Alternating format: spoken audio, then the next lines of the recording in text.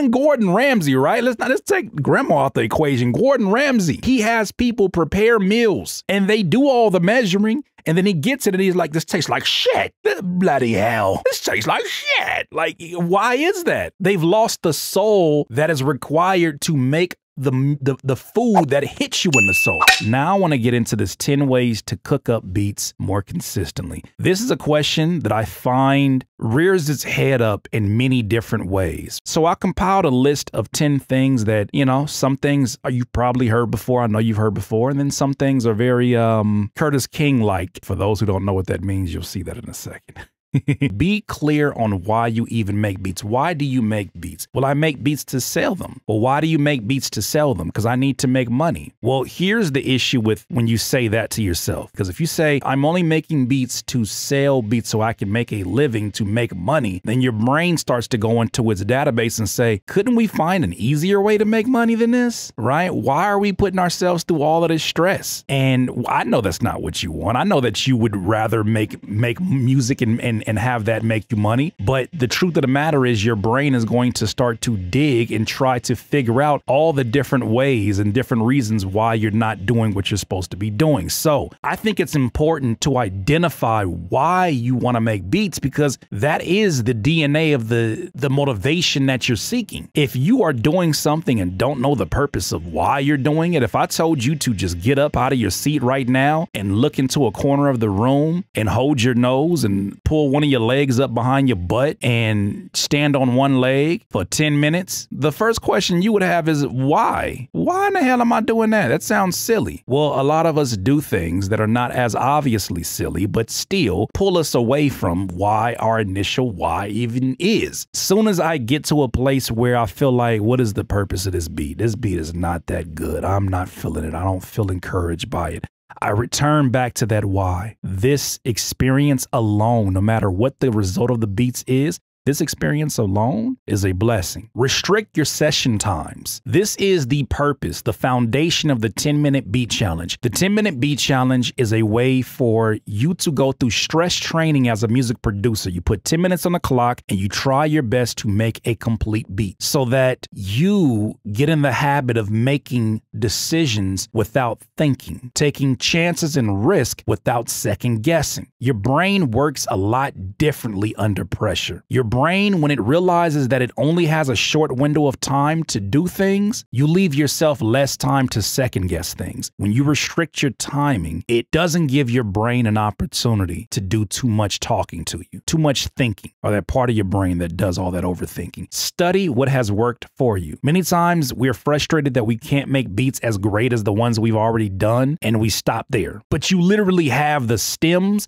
the project files, and the DNA for what made that work. There's a few different factors I want you to pay attention to as you study your beats. You can make it 5 beats. I think 5 would give you a really accurate number to draw an average from. And what you want to do is study specific things about them. First thing, count the average amount of instruments you used in your beats, because it helps you define your goals as you sit down and make beats. I want you to note not only how long those sessions were, and obviously if you have the BeatTimer plugin, that'll allow you to time your sessions, but I want you to note the time of the day that you cook those beats up. There's something called the sleep chronotype. Basically has a schedule that meets you at your most productive. Some people's schedule, they're most productive at midnight. Some people are supremely productive at 9 in the morning. And I'm not saying that you're gonna only make your best beats in these hours, but I'm saying that you want to look into it if there's a pattern there. I am a pattern tracker. I love to track patterns and see if there's something that's going on here that's telling me a different story that I could not see before. Use loops for inspiration and primers so that you can cook up beats more consistently. If you're not already using, if you already use them, you already know the benefit of this. But if you're not already using them, really look into them, because it's going to give you an opportunity to consistently draw from places that you necessarily wouldn't draw from because you didn't create that. Keep a level head about your beats no matter how good or bad they are. I think so many times we put an emphasis on this string of beats is the worst beats that I've made. I'm having a bad week. I'm having a bad month. Then we'll do the opposite when we have like, yo, I'm on fire. Nobody can do anything to me. Nobody could even touch me. We put so much emphasis on the good and the bad that we really shouldn't. We really should just look at this as, look, it's always good, even when it's not its best. It's always good because I have an opportunity to cook. It's always good because I'm here. I think the ultimate goal should be to be unmoved, not emotionally dormant, but to realize that I made a good beat. That's fire. All right, let's work on something else. You know what? This is not my best beat, but damn, what I did with those hi-hats, probably something I'll do again. Try your best to keep a very level head about it, because no matter what, after all, this is one beat of a million that you will have the pleasure to make. Record your voice notes and actually use them. I hear producers when I suggest, hey, do you record voice notes into your phone, right? Yeah, I do that all the time. Do you use them? I mean, I used it before like 1 or 2 times. No, use the damn voice notes. What's the purpose of these ideas if you're not using the voice notes? For those of you that are using the voice notes, good for you. And if it doesn't sound good the first time you try to recreate that in an actual beat, that's fine. You always have it to go back to. Hyper focus on one subsection of your beat making process. Melodic loops, drum loops, etc. Leave a little for the next day. So one thing that I always suggest, every day that you're sitting down to make beats does not have to be dedicated to just making beats. You could have a melody loop making day, and you'll probably get a lot more done when you hyper focus on one subcategory of beat making. Creatively, I gotta tell you, when I have days like that where I make nothing but melodic loops, I feel like I walk away from those sessions a lot more full. I feel like I walk away from those sessions feeling like, yeah, I got the most out of my day. That's the whole point of doing the work we do. We want to be able to walk away from there and say, yeah, okay, I did my job. I did what I was supposed to do. I squeezed the most juice that I could out of this day. Collaborate with producers just like you. I think many times producers, because we have access to any producer they can think of with an email, with a manager or somebody to reach out to, or somebody that you've always respected, because you have access to them, you feel like that's the collaboration that you need to get done first, and that's not the collaboration you need to get done first. The one you need to get done first is the one that is excited about working with you, the one that is looking for you, the one that is already local to you, the one that is probably the closest to you, the ones that are already tuning into what you're doing. Collaborate amongst your own community first. Build that up, because what's going to happen is that when you want to make beats more consistently, it's not always a solo job. It's a team effort. So involve other people so that they can be a part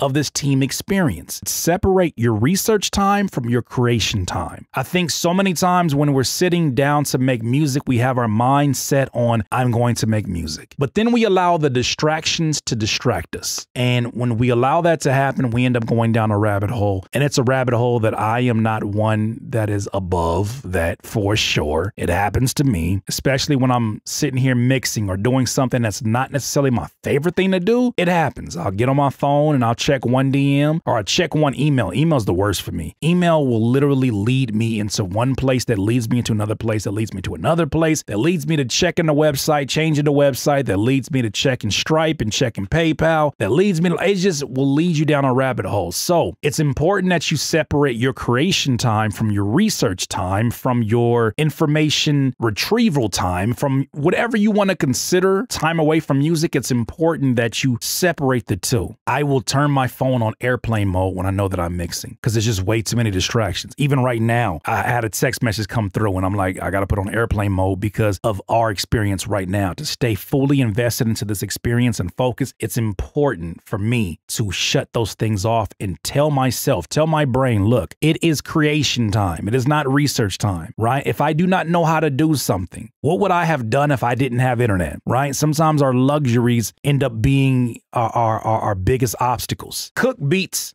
like grandma. Oh, Curtis, you back in your Curtis back. Cook beats like your grandmother. Every grandmother is not the same, but there's a lot of grandmothers that are very similar. And a few things I remember about my grandmother cooking, especially during holiday seasons. During Thanksgiving, my grandmother would get in that kitchen and she would start preparing things. She would start boiling things. She would start putting the turkey in the oven. She would start preparing all these different things. If you walked in there, it would look like it's disorganized. Pots over here and pans over here. You got mixing bowls. I don't think I ever saw my grandmother use a measuring cup. She'd take whatever she was using, salt, seasoned salt, pepper, you know what I'm saying, and salt bay that. She would just, a little bit of that, a little bit of that. Grandma, why you ain't using a measuring glass? I don't need no measuring glass. I got my hand. I know exactly how to put it. I know what it's supposed to taste like. I know how much to put in there. I've been doing this for years. It looks chaotic, but you look at the end result of what's on the table and you're like, good God, I don't care how it was made. This looks delicious. I think there's something to learn from that for us as producers, because I think so many producers